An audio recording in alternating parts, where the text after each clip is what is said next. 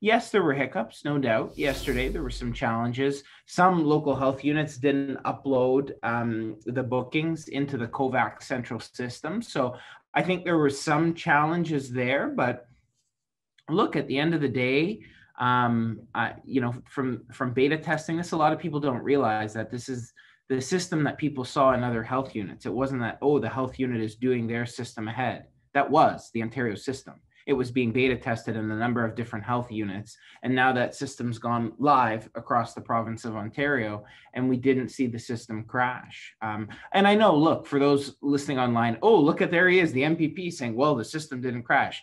That's not a victory. I know that. That's not a victory in and of itself. But what is a victory, I think, is that, look, we were processing 375 people a minute. We've booked, 100 and close to 150,000 Ontarians.